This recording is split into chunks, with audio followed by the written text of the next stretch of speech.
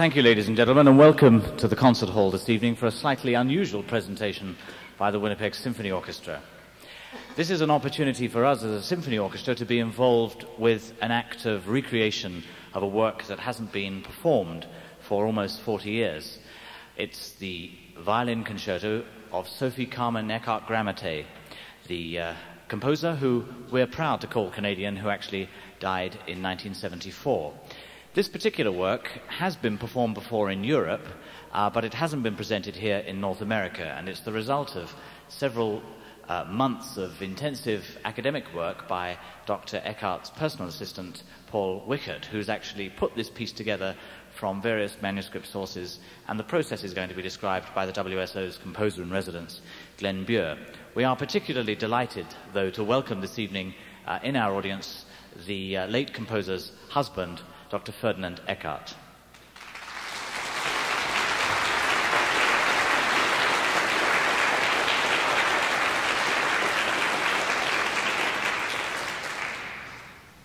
Those of you with perhaps a slightly more macabre interest in historical detail might also like to know that there is an added element of excitement and suspense to this evening's performance, because at the attempted European premiere, the conductor collapsed and died during the first half. Needless to say, I'll be hoping that that won't be repeating itself this evening, but it does add a certain frisson to the occasion, you know. However, I'm sure you'd like to give a very warm welcome to the WSO's own concertmaster, Gwen Hoebig, and composer-in-residence, Glenn Buhr, who will act as our host for this evening.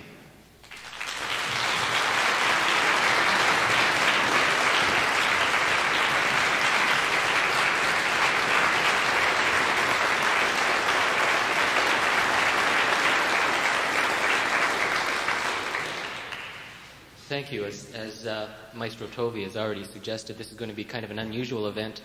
The Winnipeg Symphony is used to giving concerts, and tonight will be no exception. After the intermission, we will be presenting the two works. The first is Molto Sostenuto, which is a very gentle and beautiful, evocative work, and it gives a certain aspect of the composer's personality. And the second, of course, is the North American premiere of the Violin Concerto, which gives several aspects of the composer's personality. And we'll talk about those, and we'll hear some excerpts in a few minutes. The reason the orchestra doesn't look quite like they're ready to play is that we wanted to bring the atmosphere of a rehearsal to the concert hall and give you a feeling about what it's like to put together a piece, especially a piece. And you have to realize this is a work that no one has heard yet. Probably no one in this room has heard it in this particular version. The players, the conductor, and the soloist have been putting this together throughout the week, and it's quite an arduous task, and I think you'll find it quite interesting when we get into the open rehearsal portion of the program. But indeed, there's a reason that we've called this program tonight a portrait of Sophie Carmen Eckhardt-Gramatté. She was incidentally called by her good friends and dear ones Sonia, so if I refer to her as Sonia, it's because whenever I've read any biographical material, it was always written by Dr. Eckhart himself, who always referred to her as Sonia. So there's a reason we call this a portrait, and I think you can best understand a person's character and personality through art. And this is a very, very colorful personality that we're talking about, someone that's lived in the major artistic centers in the world, including this one, of course, and someone who has rubbed shoulders with some of the greats in the music and artistic world. When she was living in Berlin, she met the German expressionistic painter Walter Gramatté, and they were married in 1920. Now, he died 9 years later when she was only 30 years old, but in that time he painted well over 100 portraits of her. And there's 27 of these out in the lobby. Most of you have probably seen them already, and at intermission I think you can get a chance to get another peek at those. So that's one aspect of the portrait that we're showing tonight. And that was by her first husband. But of course, we have in our presence, he's already been introduced to you, Dr. Eckhart, and he's been going at the portraiture in his own way as an art critic and a writer. He's already published a biography of Sophie Carmen. It exists in a long version that is yet unpublished, and I'll read a quote or two from that this evening. But the shorter version is available. It's been published, and it makes an excellent read, and it's, I think, that element of getting to know someone through someone that was very close to them that I think gives you a better idea of what the composer was really like. Okay, now I'm not going to have time tonight to go into a lot of biographical detail. I would encourage you to corner Dr. Eckhardt during the intermission or after the concert and ask him anything you like about the composer. I'm sure he'd be delighted to fill you in on all sorts of details. But as I mentioned, she was living through European history when art was in revolution. I mentioned the German expressionistic movement that was going through Germany and Austria right from the turn of the century through the 20s. And she was a very important part of that. She was in fact born in 1899, which is about 5 years after Debussy completed his Prelude to the Afternoon of a Faun, which had its influence in revolutionizing music. 1899, the year she was born, was also the year that Arnold Schoenberg wrote the work Verklärte Nacht, which is one of the earliest examples of romantic expressionism in music. As a young girl, she was living in Paris in 1912 when the revolutionary production of Stravinsky's The Rite of Spring was happening. She met Stravinsky later in life, and she also attended some lectures by Anton Webern. Now, in spite of having all this contact with people that were revolutionizing music and were truly modernists, she had very serious opinions on modern music, as she had very serious and profound opinions on just about everything. And I have a quote. This is in her own words now, so we get a little bit of the self-portraiture here. And this has to do with modern music, and this is in the composer's words. She says, "Not to be modern or up to date should be the aim of the composer, but to be timeless. Very often I hear the reproach that I am not modern. The word modern alone is horrible for me. Sometimes one expresses it with the word atonal. Concerning the dissonances, I am not atonal enough. I don't see being modern as atonality, but in the whole form of the work. Constant atonality for me is artificial invention, and I do never wish to invent music, but to write it the way I feel or the way I have to." I'm sure there's a lot of composers, maybe some present here, that would disagree with that, and I'm sure she would still hold the same strong opinion. Now, from Dr. Eckhardt's unpublished biography, he describes how the composer would work. I mean, I've read this whole version, and there's several aspects to her working personality, and this is just one of them.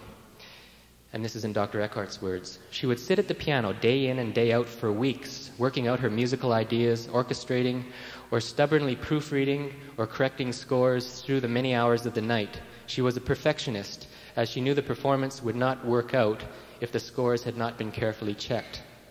And then he goes on, "I can't remember one rehearsal which was without excitement and trouble."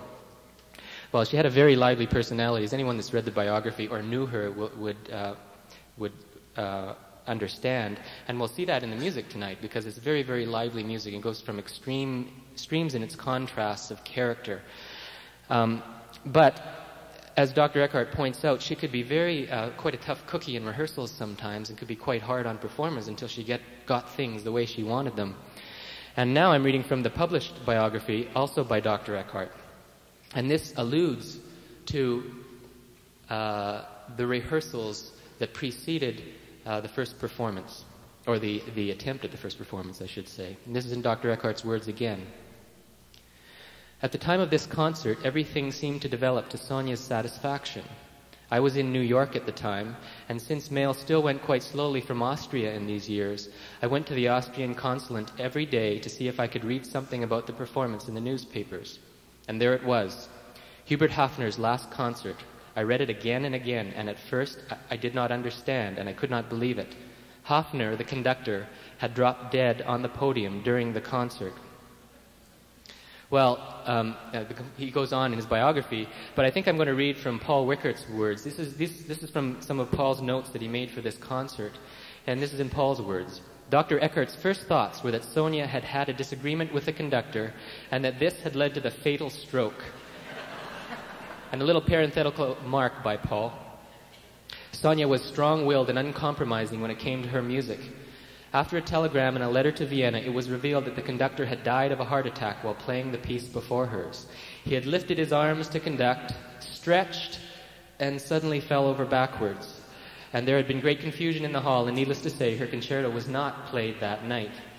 I think this might have something to do with contemporary conducting technique. You never see modern conductors taking these big upbeats anymore. Okay, well that brings us right into the concerto. Well, the concerto was not played that evening. It was in fact premiered a couple of years later in 1954, and that performance was recorded for broadcast. We do not have that tape anymore because it was erased according to broadcast policy at the time. So this evening's performance is very, very fresh. This is falling on our ears for the first time, and it is indeed an historic occasion. I'd like to show you a little bit about this music by actually having the orchestra playing some of it. And I think this is yet our third aspect of portraiture, getting a feeling for the composer by the character of the music itself. The concerto begins in a very heroic fashion. The orchestra bursts out with color for about 5 measures, and then the composer strikes into the first theme. You'll hear it on the violin, and the whole time through this opening heroic or ecstatic character is upheld with a very, very strong and colorful motion.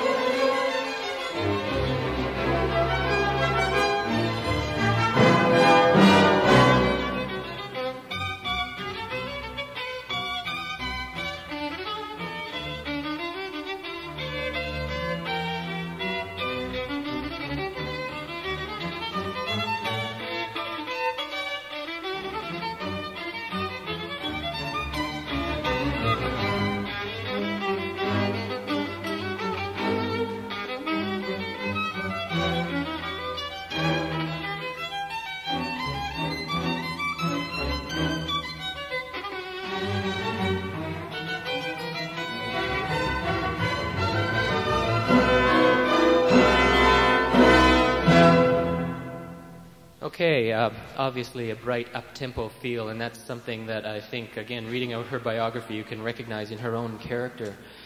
Now, later on, as the movement progresses, this music goes on for a while, and then she settles into what she calls the main theme of the work, which is kind of interesting because she doesn't present her main theme first. In fact, the music of this theme is hardly ever heard again. It's not developed throughout this movement. It's the second theme that is the one that achieves the most development. It's developed throughout the first movement, and it also appears in a different form as the principal idea of the final movement as well. This character is quite different. It's got a little bit more humor to it. It's slower, it's a lot more lyrical, and the winds are featured quite a bit. And she goes for the humorous or the colorful nature in the winds, as well as this lyrical character.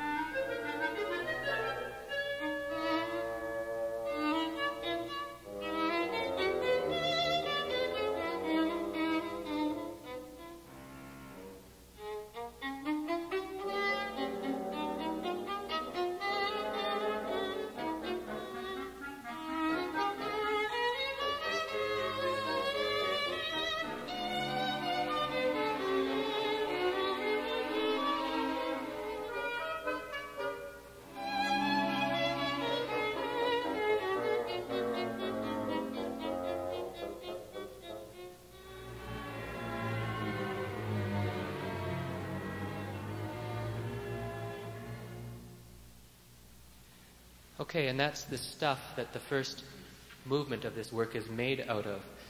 Actually, this theme is not presented till almost the central point of the first movement, so that's something that's quite idiosyncratic, I think, to her style. She follows the school of Bach and Beethoven with his shorter themes, and certainly Schoenberg's school, this idea that Schoenberg kind of pulled in from Brahms of developing variations. So she builds her themes out of very small little melodic ideas. Sometimes they only last a measure or two, and then she'll spin them out until she feels that the character has been presented. So that in fact development is going on all the time. So even when a theme is being presented, it's already being developed. But anyway, as this work proceeds into the development proper, we hear this main theme being developed. The first time it's developed, you hear it coming out in the violin, but it's accompanied by two other instruments, the solo trumpet and the solo clarinet. So we get this little trio, which sounds quite kind of light music, and there's a lot of scurrying going around in the other parts. And they seem to be vying for equal space, like who's going to be the most important voice? Who's going to be the most important voice? But in fact, they seem to be more or less equal. This eventually breaks out into a full orchestral development of the theme, where you hear that theme coming out slowly in the basses and cellos, but there's still a flourish going on in the rest of the orchestra.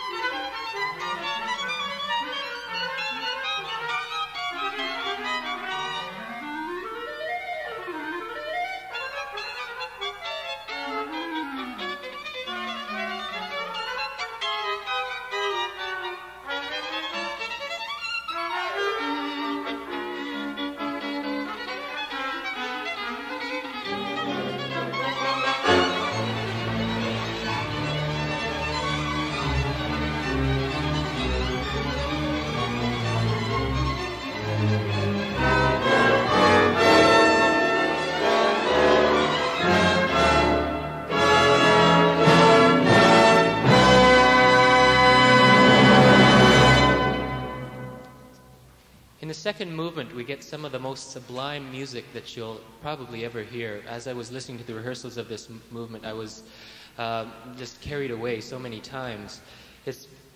You notice some influence by composers like Alban Berg, for example. The movement begins by some very dark sounds, and as it progresses over the next 4 or 5 minutes, the rest of the orchestra sort of sneaks in. First, the bass end of the orchestra starts with the melody and the bass clarinet, and then as the orchestra creeps in, it creeps in and eventually fills out, and it's quite an ecstatic experience, uplifting. It's all quite slow and a kind of adagio flavor. But not only are you being uplifted emotionally, but you're actually being uplifted in sound as well, because the orchestra just creeps in quite systematically. It starts in the low end and eventually fills out through the altos and tenors and until we get the full treble range. And it's not until then that you actually hear the solo violin come in. So what I've chosen as an excerpt to show you is just the opening of this section, the first about a minute of music, so you actually won't hear the violin come in. It takes a while for it to develop.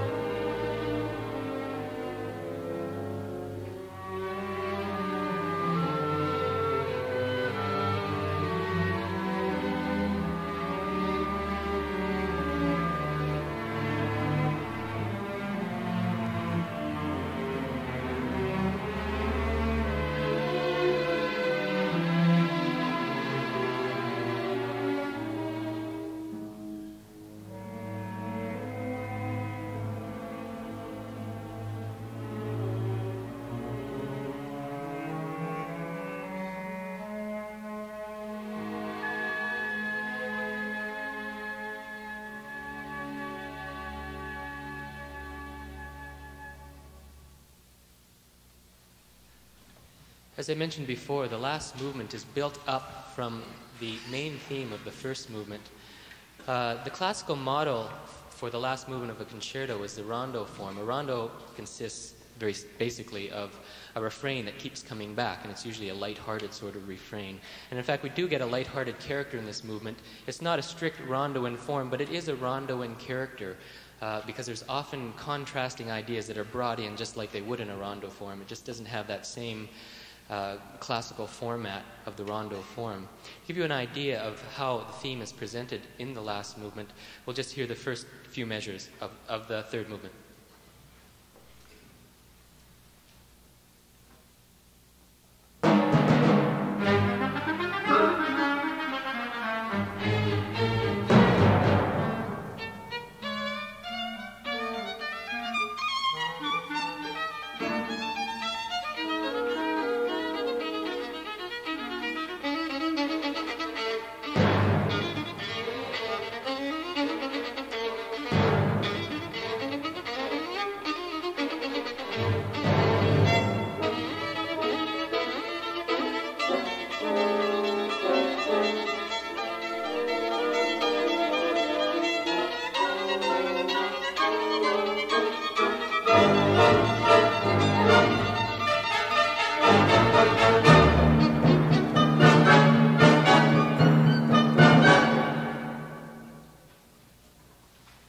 And finally, just to give you a feeling for some of the music that sneaks its way in this movement, well, roughly halfway through the movement, there's this march that comes in. You hear the timpani kind of pounding away, and it's like you're ready to start marching already. And then all of a sudden, the rhythms goes kind of strange, because when the strings come in, they don't come in on regular beats. And when the tune comes in, it doesn't really sound like your average march, like the sort of thing you'd expect soldiers to be parading down the middle of Main Street doing. And in fact, she has this section marked grotesque. One of my teachers, when he was giving a lecture on expressionistic music, mainly the music of Schoenberg, he was relating the music of the expressionistic painters, and you might think of this as an analogy when you're looking at the artwork in the hall. But he said, if you think of the way these painters abstracted reality as distorting it in some way, kind of like looking at the world through some kind of liquid or a glass of water or something, there's always some proportions that are wrong. That's the feeling I get with this march, because you definitely get the feeling you can stamp your foot to it. I mean, it's marchable, but at the same time, it's got this kind of grotesque distortion, which is kind of humorous in a way. This music doesn't last very long, and then it's followed by something that the composer alludes to German bagpipes. So that kind of sneaks its way in. He's got the violin with some repeated notes, and then the march sneaks in again. You recognize it right away, and then it's out. You never see it again.